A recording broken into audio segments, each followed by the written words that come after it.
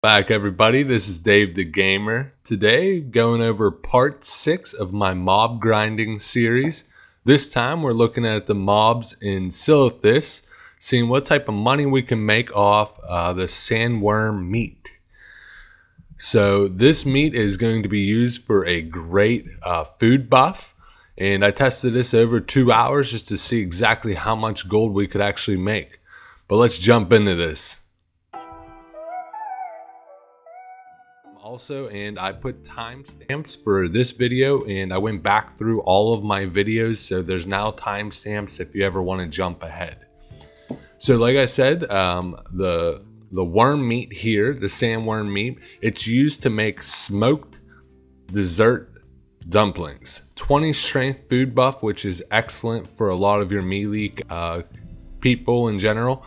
And there's 2 mobs that drop them in Silithus. So there's the Dredge Striker and then there's the Dredge Crusher. This guy actually hates me. I just killed him and got the Black Lotus. So I've been here for 2 hours and I got 2 Black Lotus. So yeah, that's super lucky. But I'm constantly checking the spawns while I'm here, which actually makes me here a lot longer. But with the Dredge Strikers, I never pull them unless I can always pull more than one. So see how that thing just charged me? So the strikers do a charge, and the crushers will actually, if they're in melee range, they stun you. So I found the strikers to be a lot easier overall, because once they charge you like that, they don't do it again when they're close range. If you do get a little bit of distance on them, they will charge again. The crushers can just keep stunning you over and over. So these, you're not going to be able to AoE them down. I was going to bring my mage here and test it out. But the crushers, I want to show you what they look like. Alright, as you see, the crushers are actually a lot bigger overall looking. They both have a 32% chance of dropping the sandworm meat, which on my server is going for about 90 silver. I could definitely see that going up a little bit. I could see that going up to about $1.50 gold. So I'm going to give you what it is right now, just so you can see. So these guys here, see the see, it's a gold. It's a gold on my server is the market value, and that looks to be the same across the region itself. So the crushers are more located down this area, and the strikers are more up here. They're massive, like they're all up here. The problem is if you go through this area, there's a bunch of invisible elites that mess with you. So the whole 2 hours I did this, I stayed over here, and then when I would start here, make my lap, and when I came back around while I'm waiting on respawn times, I would check this Black Lotus spot, this Black Lotus spot. Like I said, I got one here, logged off, did some stuff, came back, did another hour, got the next one here, and that's where I killed that guy at. So I got super lucky getting 2 of them within that 2 hour span. But I found these are actually pretty decent gold making. Like I said, right now they're only a gold a piece, so if they do go up, this potential gold making could be a lot more.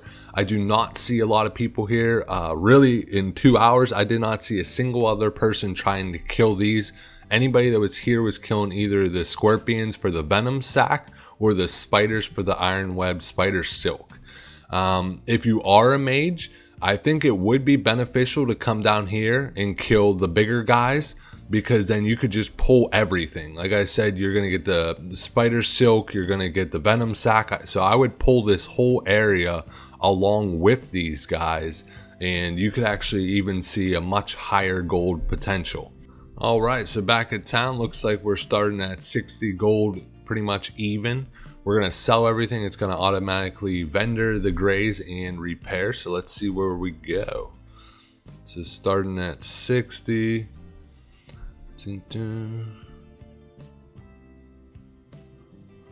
Let's sell this pattern.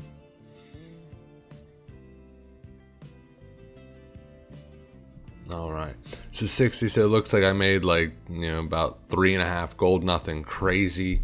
I got 89 of the sandworm meat during that 2 hours. I'm not going to count the one I just picked up during while I was showing you what the mobs do themselves.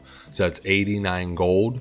So 89 gold plus the 3.3 that I just got there. I'm going to factor the mithril lockbox at 1 gold, which potentially could be more.